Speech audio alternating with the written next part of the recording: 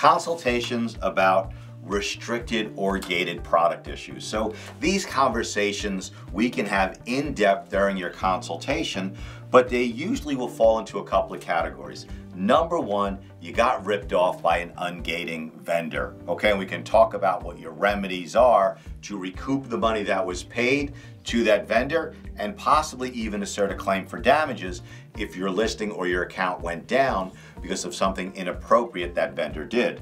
Number two is dealing with the suspension of your account or the deactivation of certain listings because you started selling products or brands that Amazon has restricted or gated.